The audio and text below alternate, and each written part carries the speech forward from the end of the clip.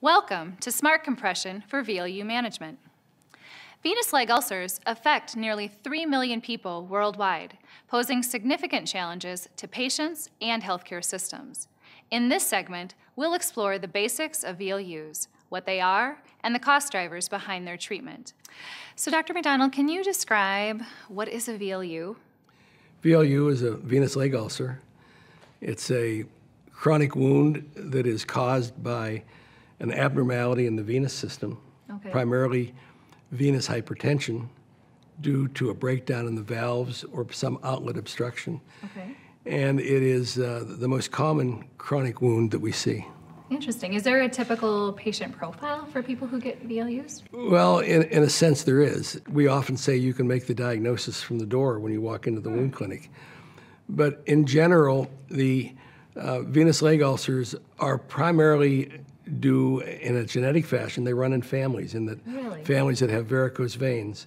You'll see the varicose veins and venous insufficiency are more likely to get venous ulcers. But in addition, secondary effects, clotting in the leg, deep venous thrombosis, certainly obesity, certainly leg surgery, total knee surgery, total hip surgery.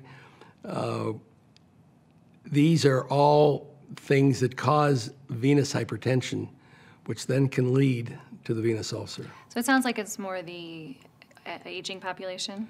The aging population in particular is serious. In fact, it's been estimated as high as 8% of people over 80 years of age are prone to have venous ulceration because in the age, again, the valves in the veins are broken down and they're more likely to be not as mobile, so that the pressure of the veins or the pressure of the blood in the veins is higher than it should be in these people, and therefore that leads to the venous ulceration.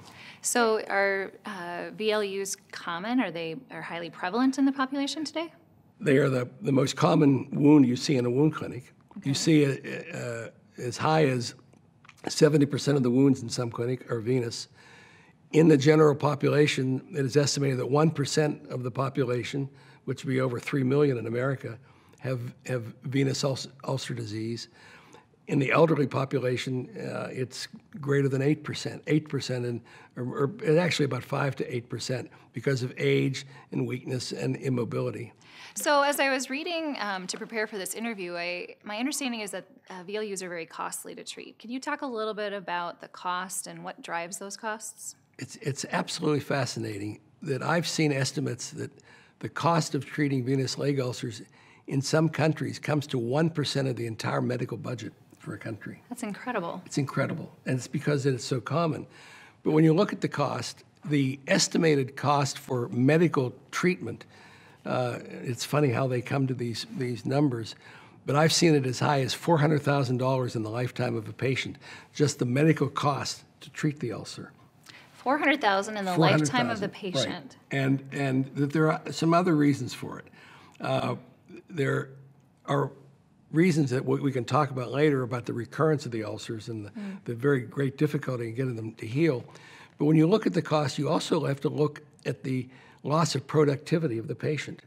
That some of these patients, with the severe ulcerations that they have and the swelling that they have, they can't ambulate, they can't work, and very often it takes another member of the family that's going to have to stay home and take care of them. So when you look at such a common disease, which is preventable, it's preventable, a common disease which is preventable and which is healable, it is still costing Americans over $1 billion a year.